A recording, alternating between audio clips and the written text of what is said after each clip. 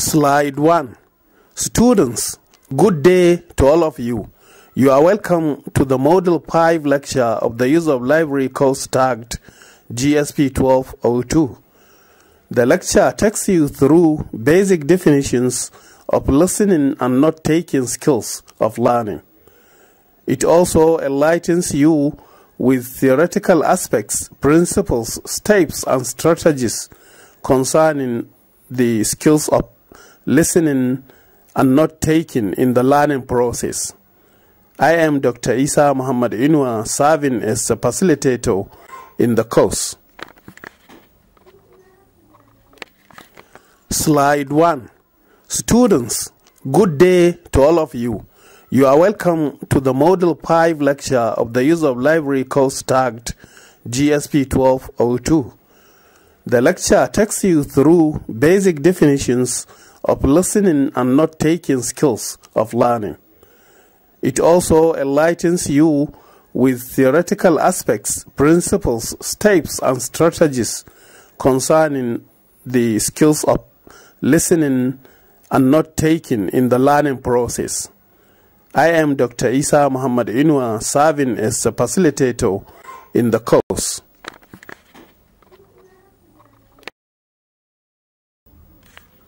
Slide 2. Listening is simply referred to as the ability to identify and understand what others are saying. Listening, which happens through apprehension of sound through the ears or audio in bracket, is very important to learning. This is because, aside from its use in day-to-day communication, students also are able to understand what they are taught through listening at the teaching or lecturing. Slide 2. Listening is simply referred to as the ability to identify and understand what others are saying. Listening, which happens through apprehension of sound through the ears or audio in bracket, is very important to learning. This is because, aside from its use in day-to-day communication, students also are able to understand what they are taught through listening at the teaching or lecturing.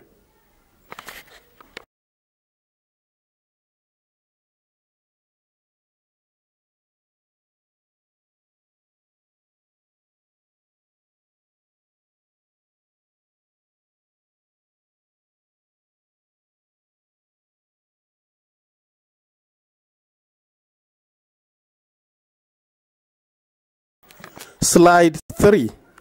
Scholars observe that listening consists of two parts, which are physiological in nature and B, psychological in nature. Bromwell, 2006, says that effective listeners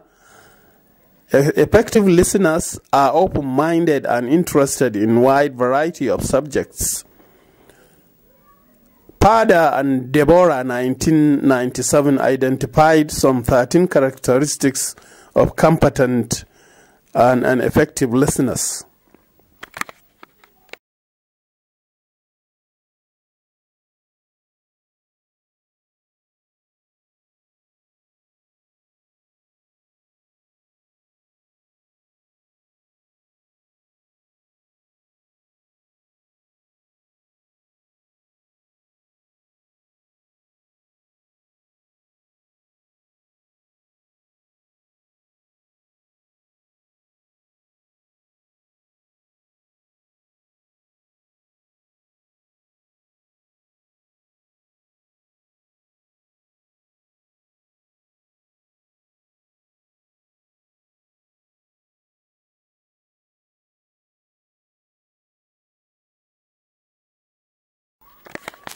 Slide 4. As a vital skill of learning process, particularly in verbal communication, listening is very central to communication, for without listening, the perception or reception and understanding of messages would be impossible. This would lead to the breakdown of communication. It will also lead to misunderstanding.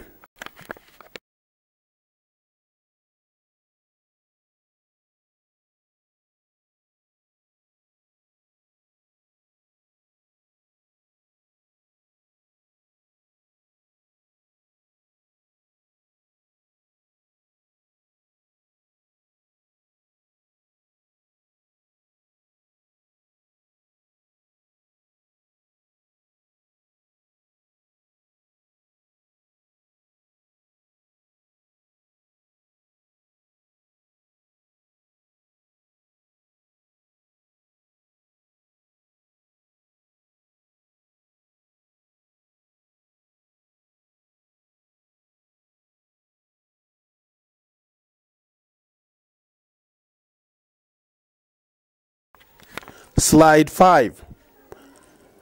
Another salient advantage of effective listening for students is that they ought to learn the skills of listening, because teaching and learning are conducted through oral and oral, that is to say through verbal and audio interactions with lecturers.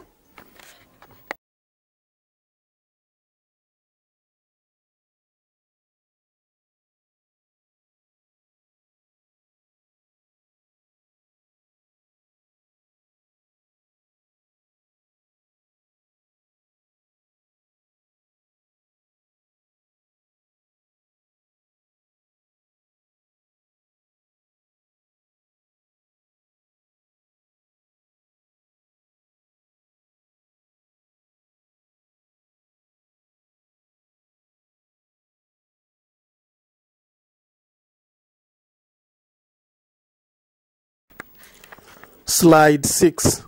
Some characteristics of effective listener as identified by scholars Paddy and Deborah 1997 include: number 1, a competent listener should be able to use his eye contact appropriately.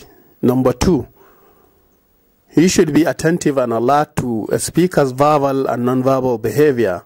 Number 3, he is patient and does not interrupt, waiting for the speaker to finish first.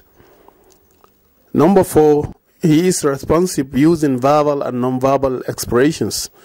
Number 6, he asks questions in a non-threatening tone.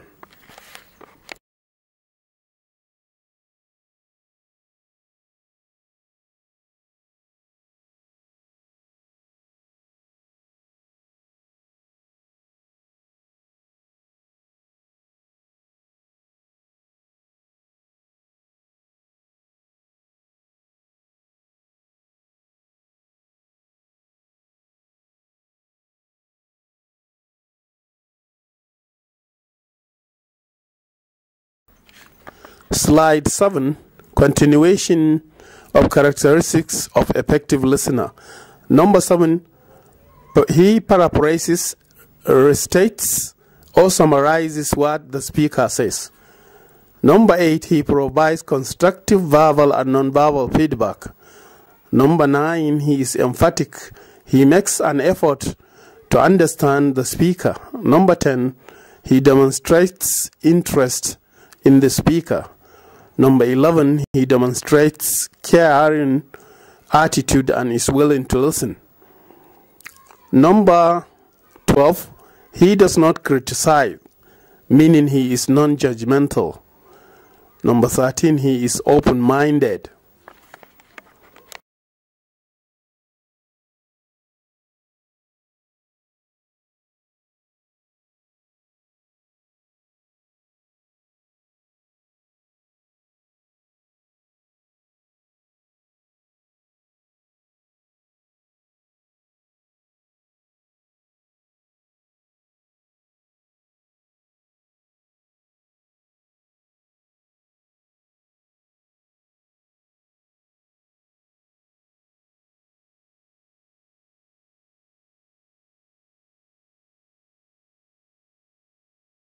Slide 8. Since in everything we do, we have some reasons for doing them or for doing it, listening in this model is described as the mixture of hearing and paying attention to some sounds. Since there is reason for whatever we do, the reasons for listening to sounds communications differ from one reason to the other. These reasons are the objectives of one's listening to particular sound messages.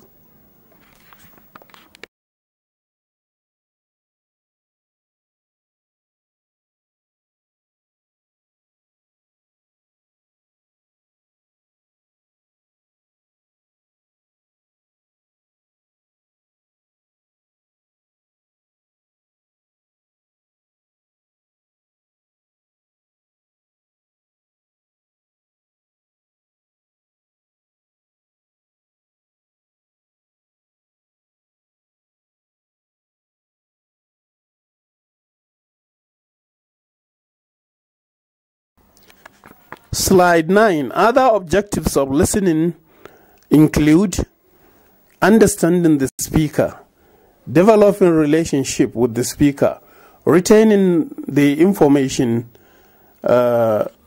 pertaining what he said, then getting knowledge out of what he said, then participating in the communication process.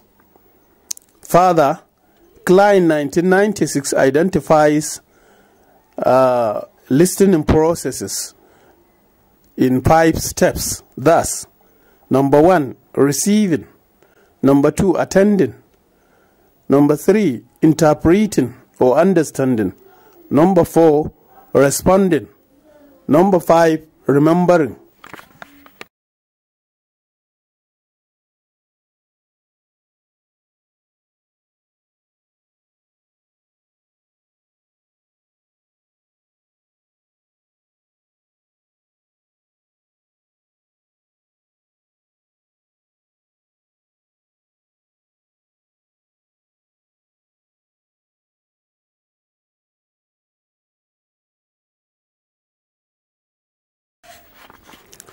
Slide 10. Types of listening.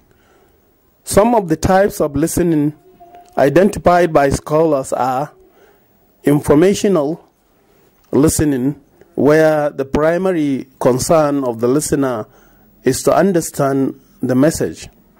Number 2 is appreciative listening, whose basic goal is to appreciate the content of the message. Number 3 is critical, also called analytical or evaluative listening, is done to evaluate, criticize, pass judgment, form an opinion, or make a decision on what someone else has said. Number 4 type of listening is discriminative listening.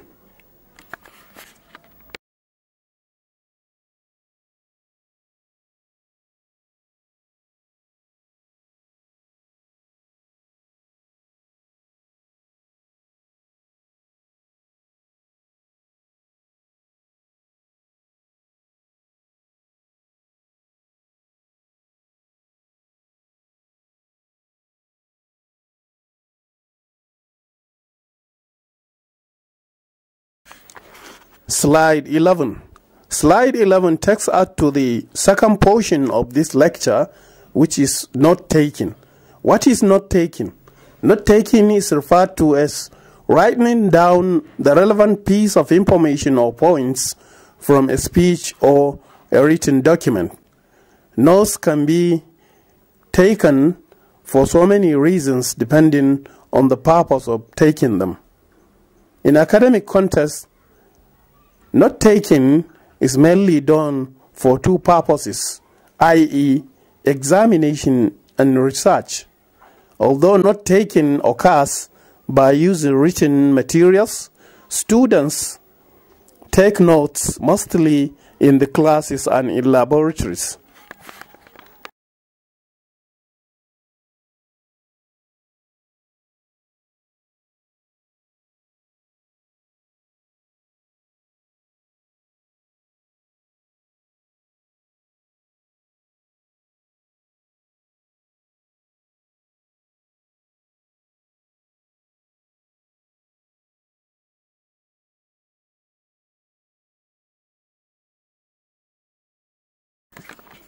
Slide 12. Preparations of note taking. Before the lecture, students should, number one, review their previous lecture notes. Number two, check the course outline for the topics to be treated next and try to have an idea about the topic. Number three, complete outside reading related to the next lecture. Number four, complete a review, any assignment or reading expected to be submitted or discussed in the next lecture.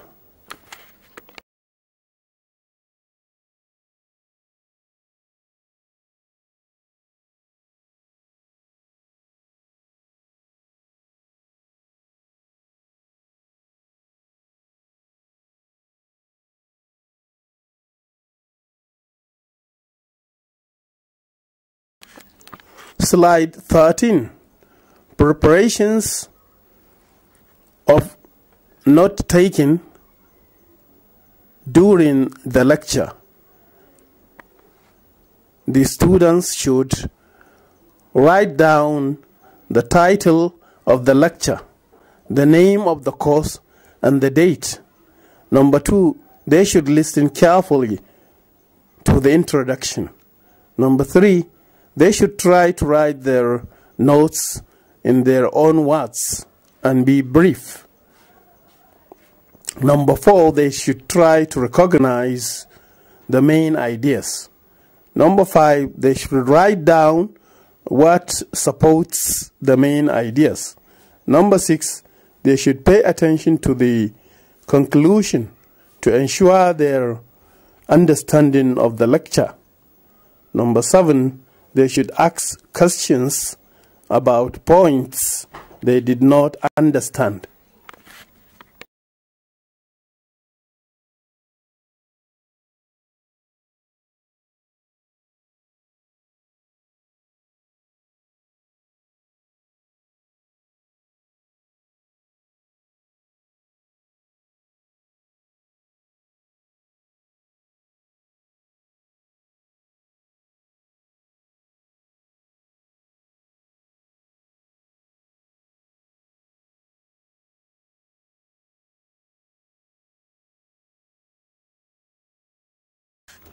Slide 14.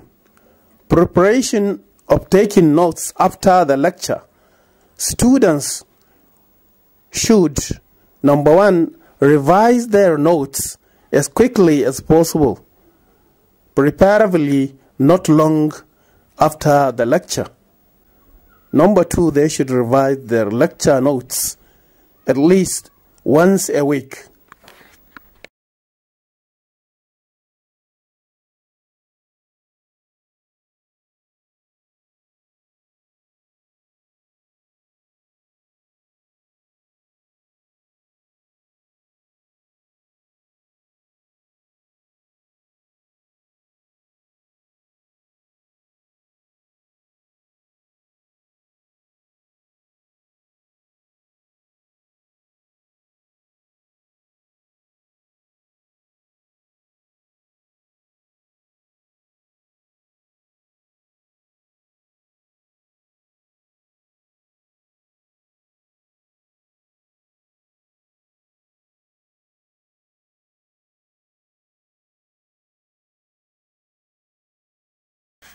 Slide 15. Method of note taking. Outline method. This is the method of note taking in which a student takes the note and then writes his or her notes in orderly form based on space indentation. A fully developed outline that includes numerous details should follow the pattern as follows.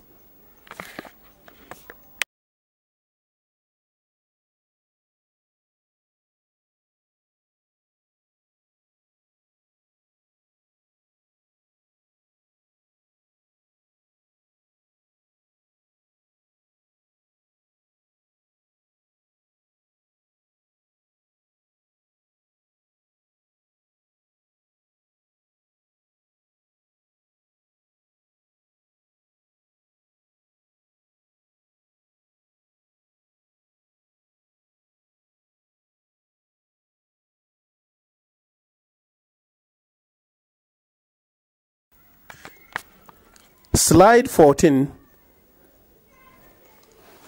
slide 16.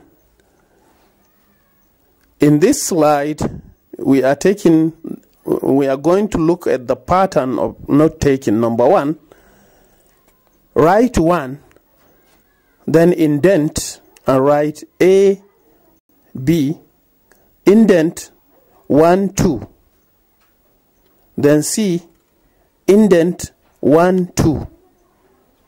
Type number 2 is write A, indent 1, another indent, small letter A and small letter B, etc., etc.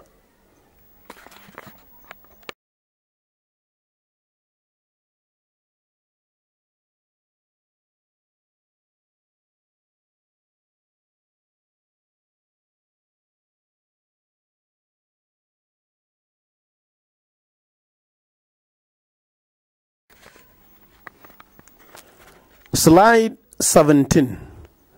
A scholar or scholars Munsak, J. Dise and E. Dise, 2003, page 47, write on 5 R's of note taking that are associated for students, or they are essential for students to know them. Thus, number 1, record.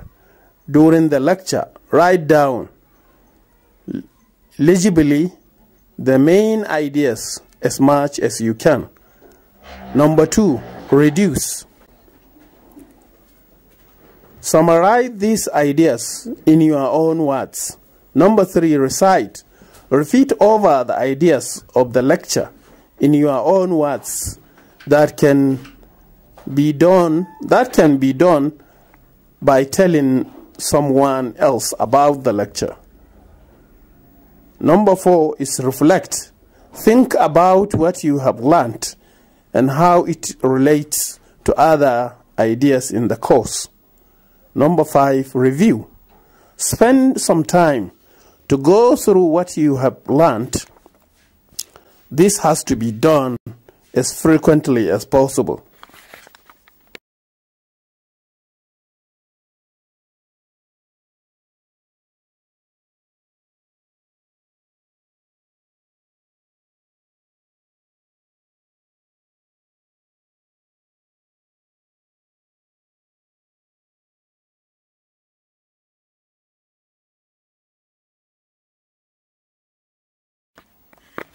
Finally, slide 18. Use abbreviations and symbols for note taking. Abbreviations can be classified into common, discipline-specific, and personal abbreviations. They are categorized as below.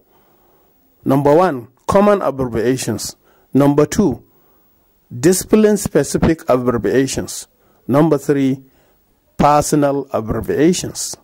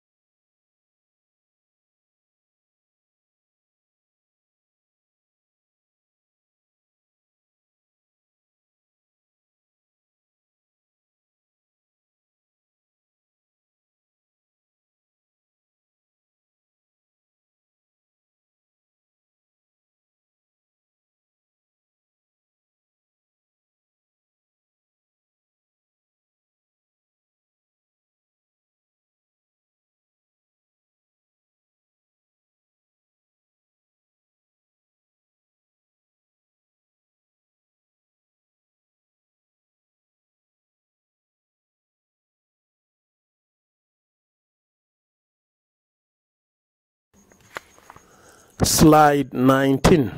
End. Thank you for listening and note taking.